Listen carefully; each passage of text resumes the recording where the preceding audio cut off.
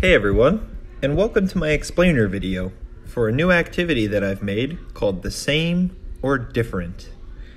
This is a communicative challenge that requires students to practice both speaking and listening comprehension, as well as to work on their vocabulary that they need to use for precise descriptions. But before we get started, here's a little joke for you. Why do both tigers and zebras have stripes? So they don't get spotted. This activity is designed to help students improve their listening and speaking skills. This exercise is short, interactive, and highly focused, requiring students to communicate with one another to complete the task. Students work with partners in pairs, each partner having slightly different information from that possessed by the other. The information appears on separate exercise pages, one for partner A, one for partner B. In each of these exercises, accurate listening is as important as speaking in the completion of the task. Here's an example of a worksheet that I made. It's easy to follow and, more importantly, simple to reproduce. With this activity, once you get a good template, it's just plug and play, copy and paste.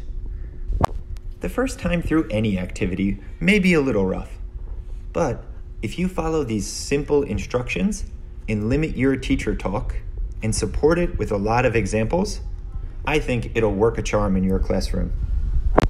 The language that I'll use to present this activity in this explainer video is directed towards my elementary-aged students who are at the beginner level of their English experience.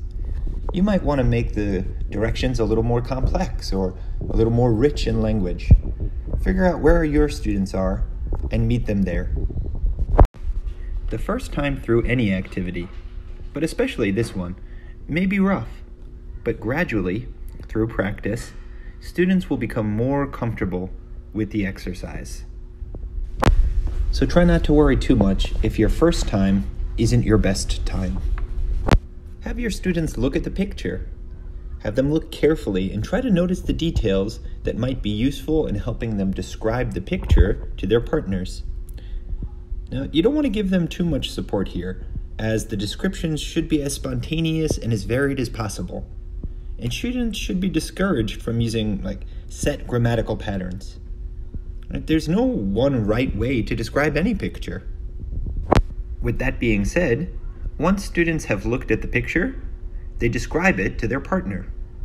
Students use whatever language is available to them to describe that picture for their partner to identify as either the same or different. Then, students switch roles, and the speaker becomes the listener.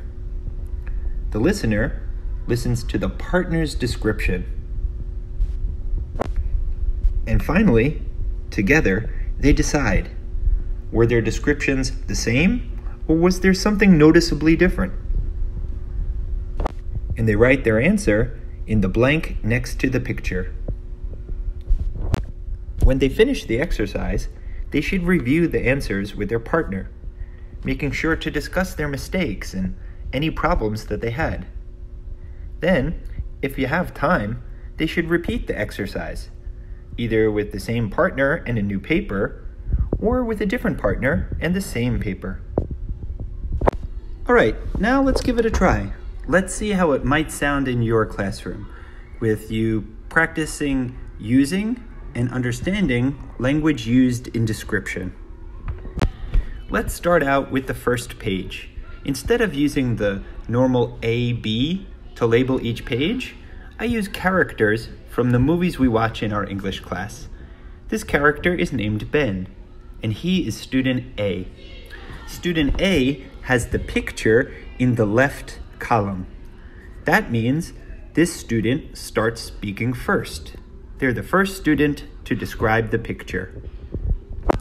Student B's paper is labeled with a picture of a robot. This robot is named Moby. This student has an X on the left column. This student listens first. Their picture is in the right column. When they've finished listening, it's their turn to speak, their turn to describe the picture. In this example, both pictures are the same. The students might describe the picture by saying, "I have a microphone. The microphone has a wire plugged into the bottom. The on-off button is on the top of the microphone, facing up. The screen of the microphone is facing right." As you can see, if both students describe the picture in this way, they'll find that the picture is the same.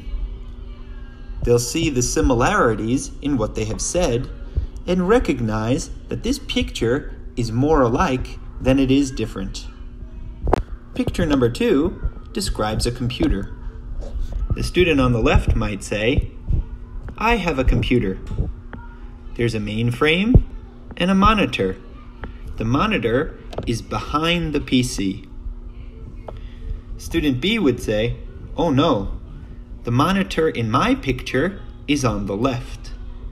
I also have a keyboard and a mouse." Player B could say, "I don't." Using these types of description, trying to highlight the really finite details of each picture will make differentiating between a similar and a different picture far easier. At first, I like to start out with pictures that are easy to describe and simple to understand, where the similarities and differences are pretty easy to identify. Once students get the hang of how the activity works, though, I like to mess around a little bit. I might mirror the image from one paper to the next. I might rotate it 90 degrees. I might delete a small detail from one picture and leave it in the other. As you might imagine, I really like this activity because these types of exercises give students the chance to participate in both using and understanding language, in asking and answering questions.